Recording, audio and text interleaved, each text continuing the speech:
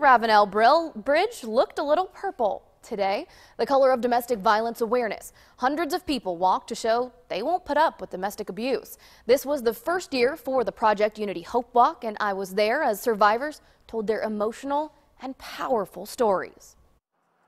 Nobody wants to talk about it. They want to ignore it. We're looking at someone who overcame every obstacle that came my way. Today, Samoya Hall walked the bridge with her kids. Those 2.5 miles are nothing compared to the uphill battle she fought to get here. I was on a pavement, bleeding out, and losing consciousness while I was being strangled. And I know that is graphic to imagine, but it is real. And I feel like no one will ever get the point if we sugarcoat it. That was her breaking point. She knew one person in South Carolina, so she left Colorado and headed here. Well, I had enough. I had found my strength back. I got my encouragement back, and I kept pushing.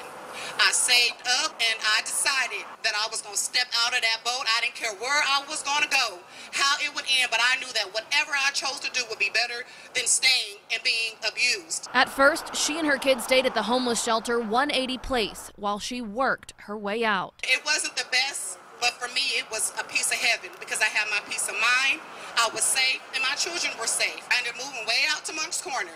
I didn't know nothing about the place, and I worked way in North Charleston, but I walked 10 miles a day to get a paycheck working at McKesson.